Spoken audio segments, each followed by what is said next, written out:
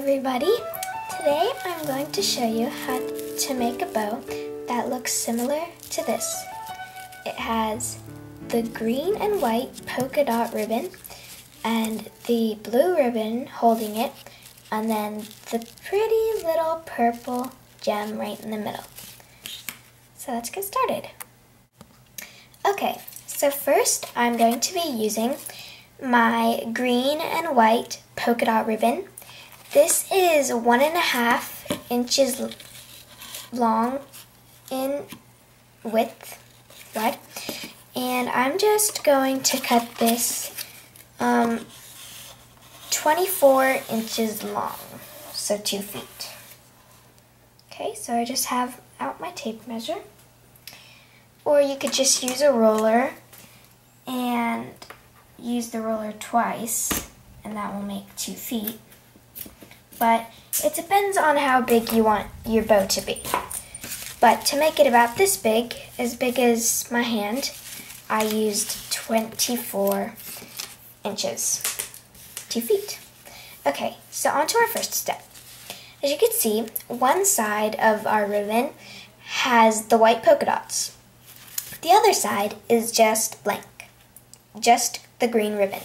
We're going to lay it down where the blank part is facing up.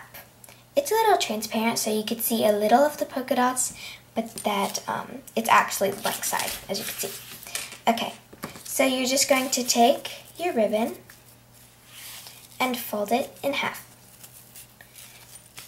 And once you find the middle, you're going to make a crease by just pushing it down. Make sure when you push it down, you don't pull apart, because that will, on certain types of ribbon, that will rip up the middle. So just push down, apply pressure. Okay, and then unfold it, and then you can see the crease right there in the middle. Okay, so we're going to take one side, which is going to be this side. It doesn't matter which side you start with, just start with one side. And then you're going to fold it into the middle, so the side looks like that. Just gonna fold it to the middle, and then you're gonna flip it over and put it right on top of your crease. And do the same exact thing on the other side. Just fold it over, and then flip it and place it on top of your crease. Okay, now take your other side, and then fold that to the middle, and then do the same exact thing with your other side. And then so they'll be overlapping each other. And then take your alligator clip and then secure it, so we don't want it falling apart after we just made the whole thing. Okay, and then start adjusting it if you think that it has a little imperfections or the ribbon sizes on each side are uneven. Just go ahead and carefully adjust those. And now you're just going to take your salon clip and clip that right over the alligator clip. And then take your alligator clip out. And then you could once again adjust it if it got messed up in the alligator clip, because that normally happens. Okay? And the reason you took out your alligator clip and replaced it with the salon clip is that with your alligator clip, it's too small, so you couldn't tie around it.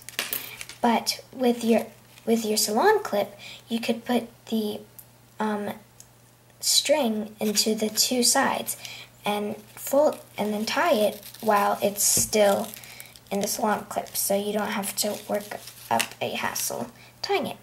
And so I'll show you how you, and next we're just going to take our embroidery floss or a very strong thread, and then I'm just going to cut this about 6 to 9 inches.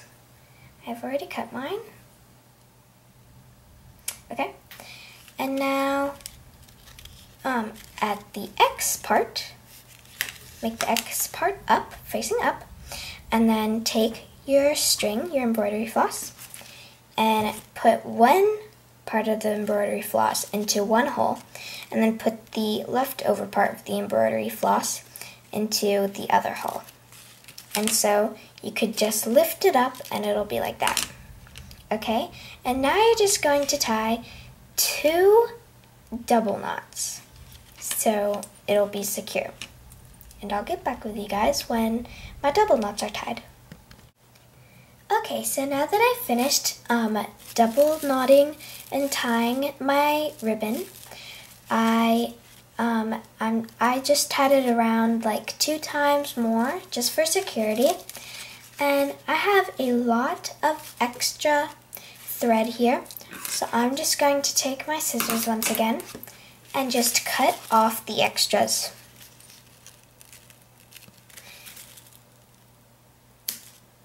In my last video, I said that when you're cutting off the extras, you shouldn't cut like way too close to the knot, like just like a little thing away from the knot, because your knot is going to become loose and become untied, and you don't want that to happen. And so just adjust it a little if you feel that it's a little uneven. Just adjusting my bottom loop.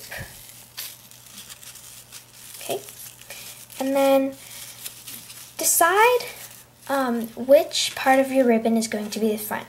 Like, is this part going to be the front, or is this part going to be the front? Since you're putting a gem in the middle, you want to find the flattest part for your front. And so I think that this is the flattest part, as you can see from the side. The side of this is a little rounded, but the side of this side is more flat. So I'm going to make this my front. Okay? And now I am going to plug in my glue gun so it can warm up. But while my glue gun is warming up, you just want to take your light blue ribbon. This ribbon is 3/8 of an inch wide, very thin. And I'm just going to cut about 6 inches from this.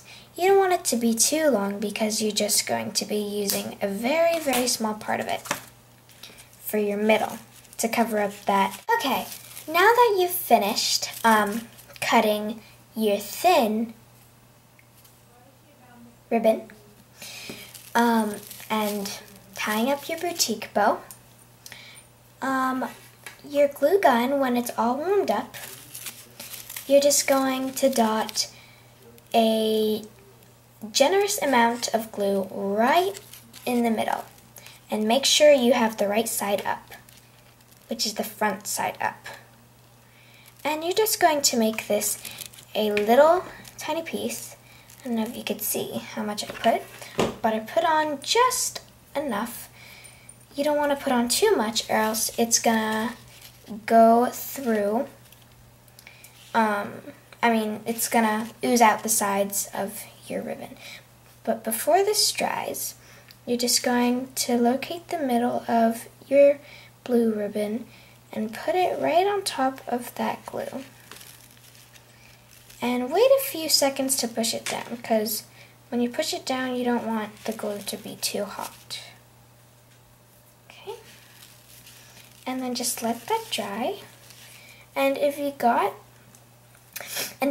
any bow, if you got any glue on your bow, you could just wait for that to dry and peel it right off, because the good thing about hot glue is that if it gets on a ribbon, you could just wait for it to dry and peel it right off.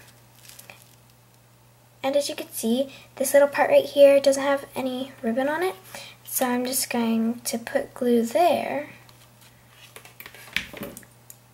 and put my ribbon there. And I also missed a part here, so I'm going to put glue there. Now, I'm going to take your alligator clip, and on the back side here, holding the tip, I'm going to take your glue gun and put glue all along the back of this. Don't put too much or else it's going to ooze out the sides. But if you accidentally put a little too much, that's just fine because you could just peel it right off the sides when it's dry. And now I'm just going to press this on my ribbon. Make sure your alligator clip is straight and secure, because when you're putting it in your hair, if it's like a little crooked, then your bow's going to be crooked on your hair, and that's not going to look very nice. Okay, and that's pretty secure now. And just to check if it's secure, just open your alligator clip a few times. And when you open it, you want it to stay put right there in the middle. And if it's not staying put, then just peel it right off and do that step all over again.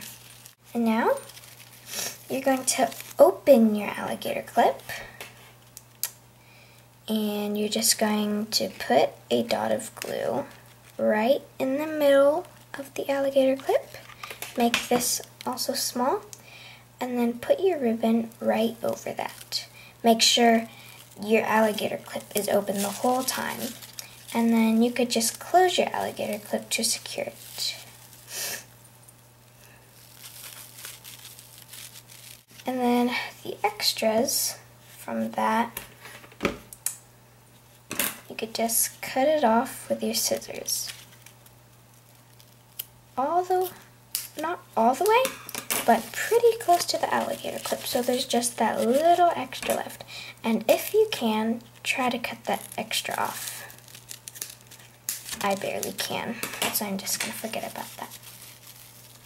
Okay, and once that's dry, you're going to take, once again, your glue gun, and again, put a small dot of glue in the middle. Okay, and then take your other side of the sky blue ribbon, and then just put that right on top. And make sure it's tight, because we want this ribbon to stay tight. Cut off the extra of the sky blue ribbon, as much as you can, and then turn it back over. And you could keep it like this if you want, but if you like adding bling to everything, we're going to add our last, and what I think is the piece that just adds flair to the whole thing, our purple rhinestone. It can be any color, because I tested a lot of colors and a lot of them worked really well. But I decided to use purple because I don't have a lot of purple things, so it's good for a change. And now you're just going to take the back of your rhinestone and take your glue gun. This is probably the last time you're going to be using your glue gun, if I'm right. And you're just going to spread glue all across the back. Don't put too much, or once again, it's going to spread out everywhere on your bow. It's going to be pretty hard to peel off. But stick that right on the flat part and in the middle of your bow. Like so. And then just press it down and don't let go of it until you think it's pretty good. This is what I end up with, and they're just the two cutest bows. And they're very simple, cute boutique bow, and it's just so nice, and every age can wear it. So I hope you guys enjoyed this tutorial, and I hope you make a bow similar to this, and thanks for watching. Bye!